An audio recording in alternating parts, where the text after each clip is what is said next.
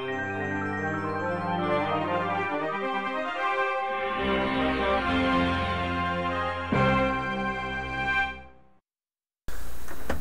everybody, welcome back to GVN's Amiga CD32 month. For this retrospective, we're now going to start diving into the games. There was actually about 170 plus games that were released for the system in its short span from 1993 to 1996.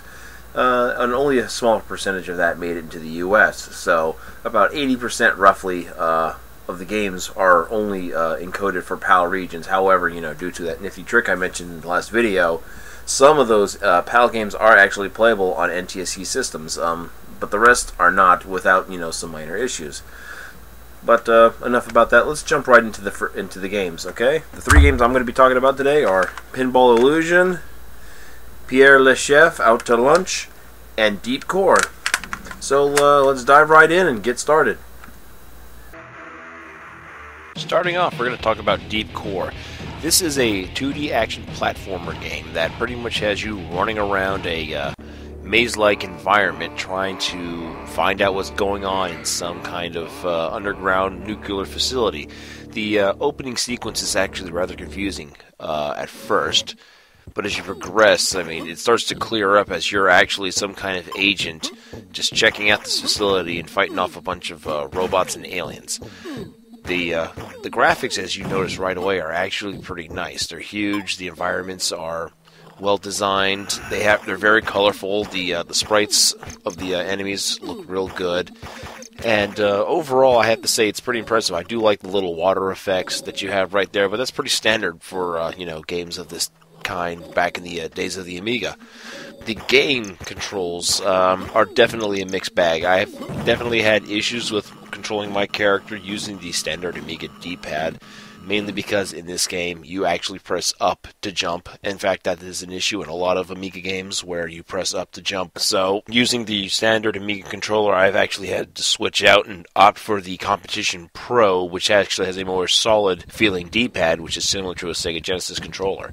One of the other issues I have to say with the game is the fact that the character kind of feels slow, and my final gripe is pretty much when it comes to elevators or doors in general. You have to position yourself perfectly in order to activate the door in order for you to go through it. The level layouts of the game, and there's about 9 levels, they're pretty maze-like. You can practically get to a point where you can loop around in a level, and you have to find a series of keys in order to get through certain doors. Usually they're labeled A, B, C, and D.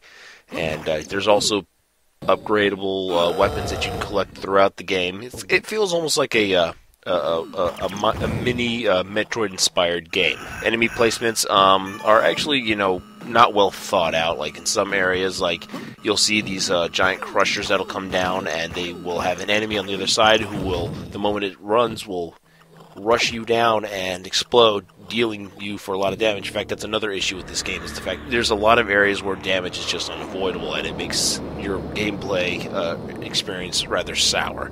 There's really not much I can say in terms of music, because outside of the opening intro and the title screen, there wasn't much except maybe a little bit of ambient noise throughout the stages. The last gripe I had was the difficulty. Like I said, there's the unavoidable damage and the controls, and it's just a hard game overall. So if you're interested, this could be a game that you can try if you can tolerate the slow gameplay, but definitely check it out when you can. Our next game on the list is Pinball Illusions. Pinball Illusions is the third pinball game developed by Digital Illusions. Other games in the franchise include Pinball Fantasy and Pinball World, which is actually a port to the Sega Saturn and the PlayStation. Right away, once you start the game off, you can already notice that the game has an amazing soundtrack, which is really good, especially for each specific table. My personal favorite has to be the Extreme Sports table, which has a nice hardcore sound to it. The Babe Watch table is actually pretty nice to listen to as well, because it actually sounds like you're in kind of like a country-style bar. It's nice, it's relaxing while you're playing a game of pinball. In fact, pinballs usually were found in bars back in the day, so it seemed rather fitting. As for the rest of the sound effects, they actually sound rather generic, with the pinball bouncing around, the sound of the flippers as they hit the ball, the points and the bells and whistles as each trigger is activated on the table. It sounds really nice. It sounds very generic and authentic to classic pinball tables. Now, what I really like is the pinball table designs themselves. I really think that they're really nice to look at. They're very colorful. The art designs throughout the table are very good. Something you would definitely see inside an authentic pinball table. The other thing I really like about it is pretty much the layout. The layouts are pretty well thought out. They have all kinds of bells and whistles for you to target and hit to get your bonuses and whatnot. I also like the way the game controls overall.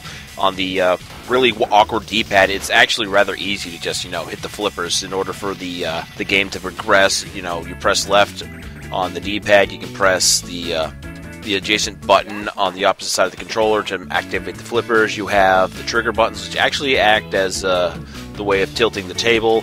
The one thing I actually found rather funny is when you go into the menu, the main menu, they have an option there to actually let you read the manual. And it's kind of funny that once you get to the page 3 of the manual, I believe, that it actually tells you the controls for how to operate and navigate through the menu system.